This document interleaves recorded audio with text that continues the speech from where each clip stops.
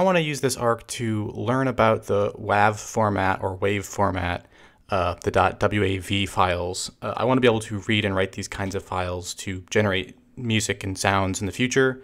So I think a good place to start is to just learn the format, and that's what we're going to do in this arc. It makes it a little different from what I've done previously, which were sort of intensely building focused arcs. I was focused on building a thing that I already had the blueprint for in my head. This time we're starting from a very different perspective, which is I need to learn something that I don't understand well enough to do a good job at yet. And that's going to mean that I'm going to approach things quite differently in this arc. With a learning arc, the idea I have in mind is to focus on digesting the new information that I'm missing that will actually let me build a better version of the system later on. So I'm not really going to try to think about what's the best way to build it. Should I interleave things this way or that way? Should I use these data transforms or those data transforms? I'm not thinking about the design. I'm also not going to think about the organization of the code as much as I would in a sort of final pass to get something ready to make it the best production ready version of the code that I can. I'm only interested in digesting that new information about how the format works and what I need to do to actually fully comprehend its features and capabilities and those kinds of things. In the first two arcs, I used a very rigid to-do list to structure out what I was going to do, and that was easy to do in those cases because I already knew what I wanted to build. I'd already designed it in my head ahead of time. It was just a matter of building them out, and the to-do list gave me a ordered way of smoothly getting through everything I wanted. For learning, though, I'm going to need a lot more flexibility. I can't just predict what things I'm going to need to study more of and experiment with more. So instead, I'm just going to look at this arc as having a fixed amount of time in which I can get as much information in my head about how things work as possible, and I'm going to chase down the things that I need to chase down as they come up, rather than planning ahead on what I'm going to discover. I think to get started, the only thing I can really do that makes sense is to track down a good spec for the wave format and give it a read through, get the basics in my head, and save that spec for referring back to later as we start actually writing code to explore it. So I'm going to go do that.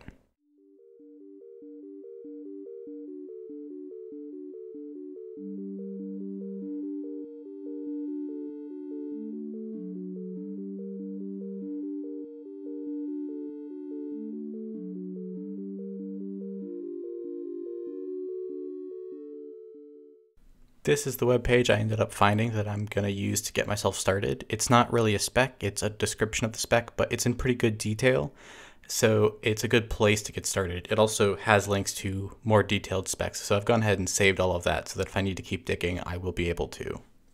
From my first read through of the top level ideas, I have some notes which I'm putting on the screen here. This is just stuff that I noticed was important to me, things I wanted to think about more later. It's not necessarily in any particular order, except that it's the order I discovered these things in as I was writing them into my notebook. So I have some idea from this overview of what the top level structure of these files is going to look like. There's this riff header and this riff chunk thing. And so I'm going to just go ahead and switch over to writing a little bit of code to extract that from a WAV file now.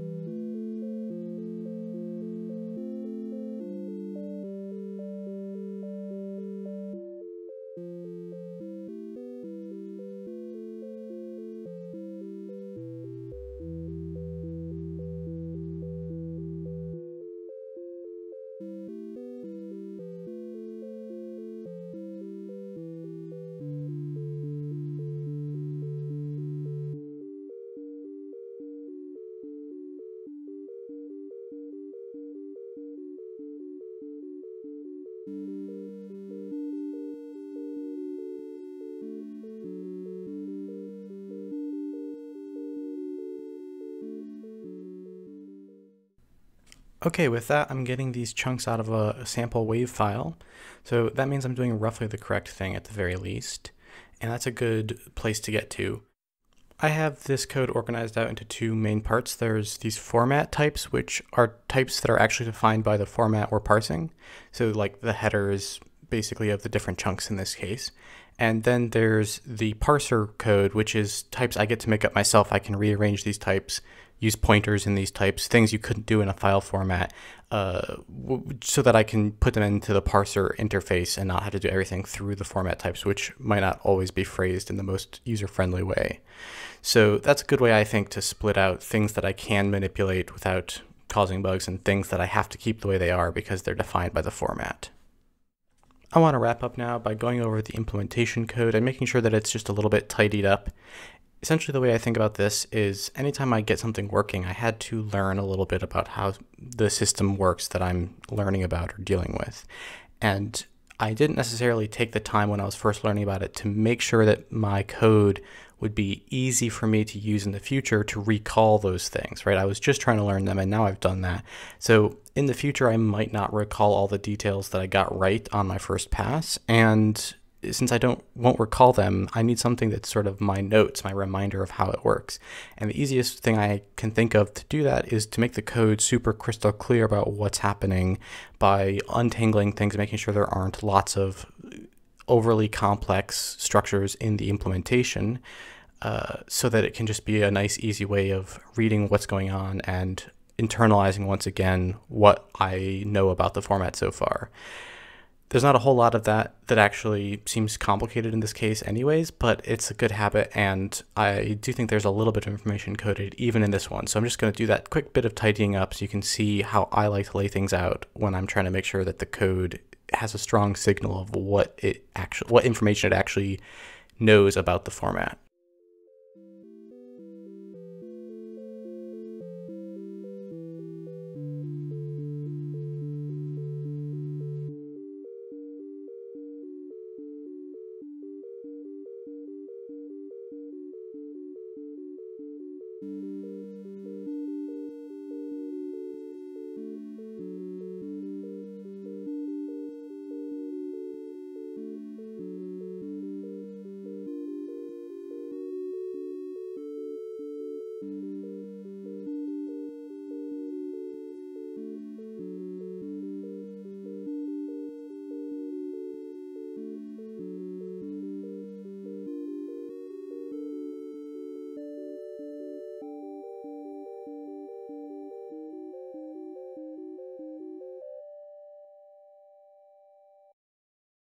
When I'm tidying up this code, what I'm mostly thinking about is how can I make it less intimidating for my future self when I'm trying to, again, understand what's going on here. So this is probably more so a personal taste thing than an objective thing, but what I've found really works for me is to opt for rearrangements that make the code flat, so it doesn't have too many deeply nested concepts of when certain things do or don't happen. It instead gets phrased as just a series of operations that are mostly just in order. It makes the code kind of look like paragraphs, with each paragraph explaining one important aspect of what has to happen in order to make the parser work. Like I said, this is probably not super objective. I'm not entirely sure about it. It might be somewhat universal, maybe try this way, but if this isn't really your thing, experiment and figure out what makes code readable for you, so that if you're the one who has to read it in the future, you can at least put it into that format consistently for yourself. And I think that that's a good stopping point for today, so I'll see you next time.